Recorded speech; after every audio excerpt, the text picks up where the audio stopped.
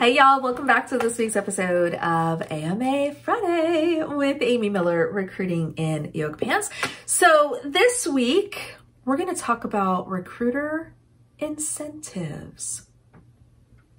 There was an interesting discussion over on actually Twitter of all places, because of course, about there was a gentleman who seemed quite convinced that recruiters are somehow incentivized to lowball candidates.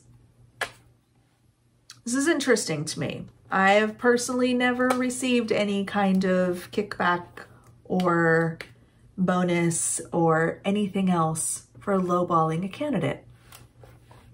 Perhaps I've been missing out. What I do know for sure is that there are absolutely horror stories out there. We have seen these. We know that they are true. I think there's a combination of kind of urban legends, but also some situations that are absolutely horrifyingly accurate. And sometimes recruiters tell on themselves. You know, you know, okay? So yeah, it's questionable, but here we are. Anyway, I want to clear this up. I think that first and foremost, it's important to understand how offers and how comp ranges and how those kinds of things, high level, are created, discussed, decided upon, all those kinds of things. I have lots of videos on compensation already, so let's, all about money playlist is definitely one I would encourage you to take a look at. So I'll link to that up above. But let's get down to it. What is, if a recruiter is lowballing, why? Let's just rip the Band-Aid off and get to it, y'all, okay? This is what happens when companies lowball candidates, okay? There are some prizes for this kind of behavior, okay? First of all, we have an increased likelihood of an offer being turned down.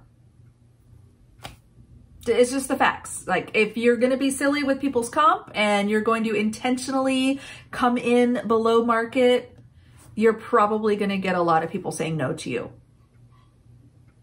Hey, supply and demand plays a part here. I understand how the game is played. I get it. I don't have to agree with it, but I understand it. And the number one thing you are setting yourself up for is just a flat out offer decline. People are going to say no to you. So that is prize number one. If you lowball people, you're likely to get declined. The second thing that can happen is you are going to lose people.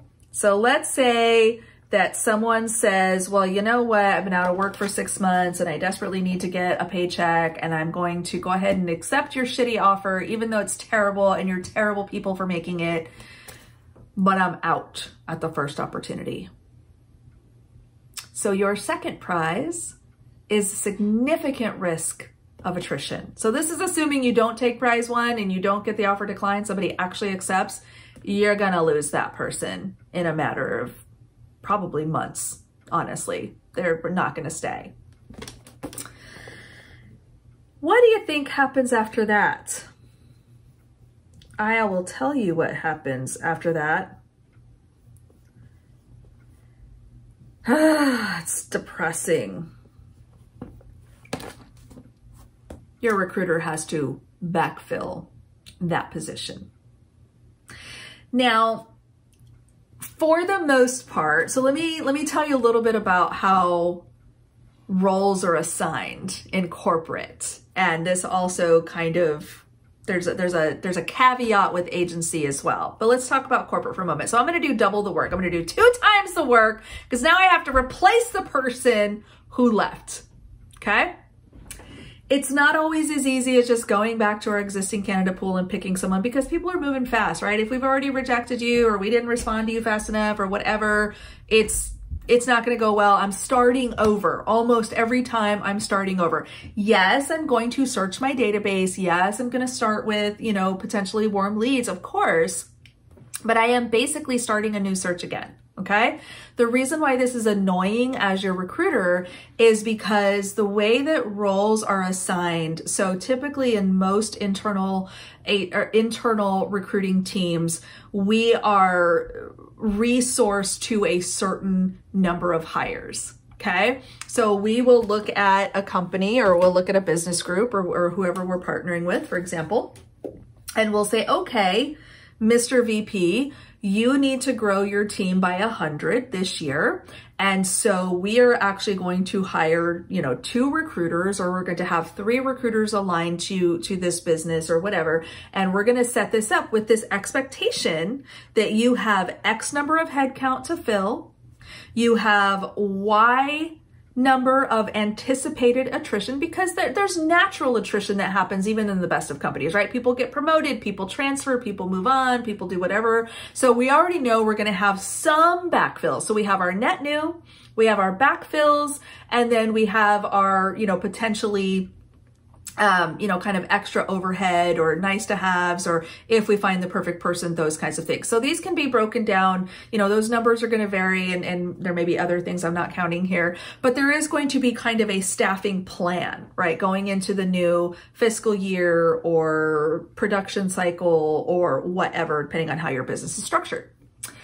If we're lowballing people, we're adding to those hiring plans.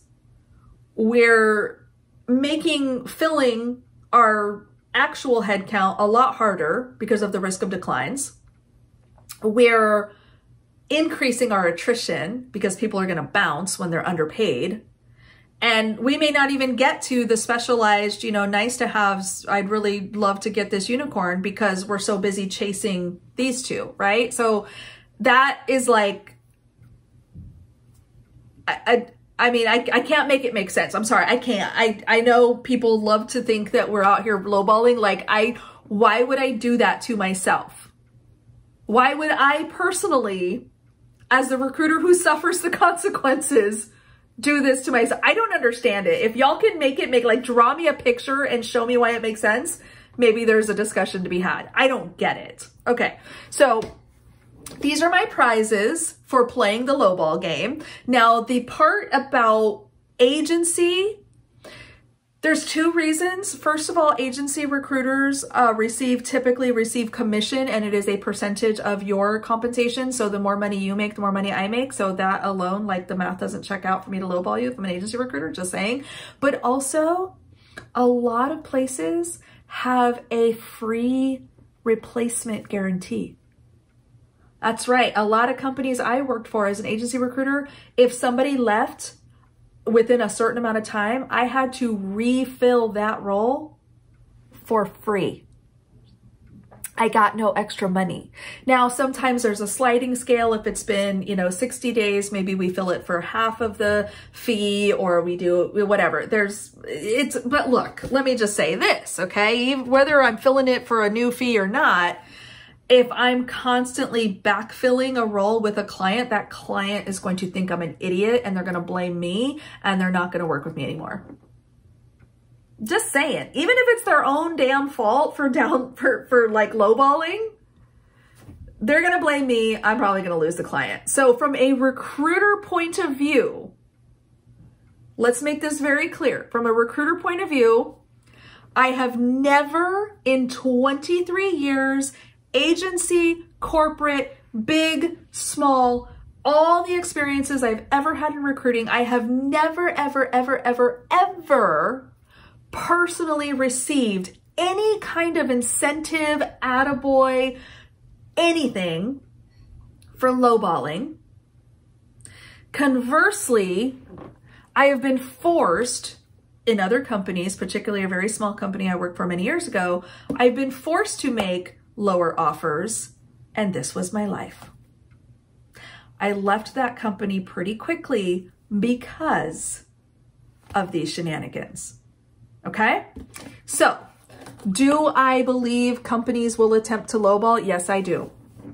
Do I believe that the biggest enemy a job seeker has when it comes to this kind of stuff? It's a recruiter that has no guts. Almost said something else there. If this recruiter does not have a backbone, if this recruiter is not willing to push back on a client or a hiring manager and say, this is what the market says, this is what our comp ranges are, this is what is an appropriate compensation package for this person at this level in this role, that, my friends, is the real enemy. Okay? Hiring managers don't know what they don't know. Comp is often dealing with, just spreadsheets of data, and it's less about the person in front of them and more about the aggregate of all the people we're hiring and all of the compensation inputs. And I understand that. But recruiters who do not have backbone and who are allowing companies to run roughshod and hiring managers to make decisions that actually ultimately hurt themselves and their teams, that, my friends, is where we need to start having hard conversations. And I'm ready to have those. So if you are a recruiter, I'm going to make you a promise right now, my friends. If you are a recruiter who is unsure how to push back on some of that bad behavior or some of those challenging conversations with hiring leaders who think it's a good idea, then, oh, let's just start lower and see. No, I want you to get in touch with me. Let's talk. I'll give you a free coaching session on how to better navigate that hiring manager conversation and that offer pushback conversation. I've got some talking points I can share with you. And if you are a job seeker who is concerned about getting lowballed or concerned about, do I have a spineless recruiter and who's on my side, who's my advocate, please check out the FAQs, salary FAQs available for you on the website, recruitinginyogapants.com. All About Money playlist. You can check that out, or Let's Talk Money, whatever I called it. I don't remember. But check out the playlist about compensation, all things money related. Get some talking points, get some ammunition so that you can go negotiate your best offer. But keep in mind, above anything else, there's not a single incentive to be found, y'all. The only reason a recruiter would make a lowball offer is because they're chicken. That's it. That's the video. That's it. All right, y'all. I hope that helps. Let me know down below if you have any other questions, if you want to get a coaching session, if you need more help navigating salary conversations. I got your back. recruitinginyogapants.com. Go grab your templates, and we will see you next week.